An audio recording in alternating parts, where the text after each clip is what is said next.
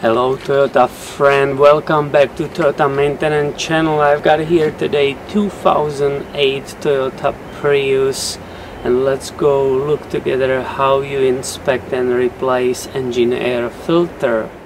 To get under the hood you have to use this button which pops the hood outside.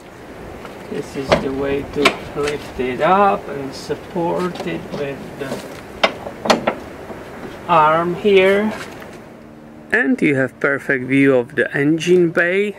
And basically this is the engine air filter housing, this large thing here. So you will be removing 1,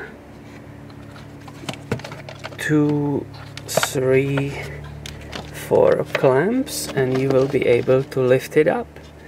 And as you can see, the people who are servicing this vehicle are really good. This is perfectly clean, there's no debris. The filter, this is actually the filtering side, it's very good, so we don't have to even clean it. And let's pretend this is the new filter, and this is the way you install it. It's very simple, as you can see. And here is the cover.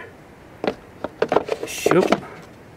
And you put back these 4 clamps. So this is fantastic design from Toyota. As you can see, it's very easy to perform, and I believe anybody can do it. So please stay tuned, because way more videos about Toyota maintenance are coming soon.